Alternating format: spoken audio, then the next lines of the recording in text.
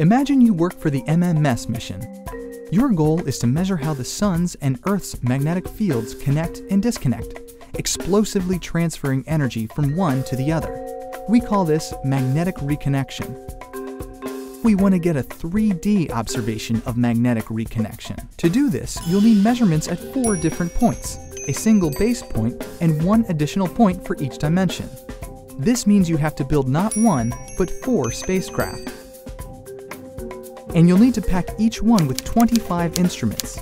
You'll need to arrange them so that they are not blocking each other, and so that the magnetometers are held safely away from the spacecraft's body. But wait, you only have 4 years to build, test, and launch all of them.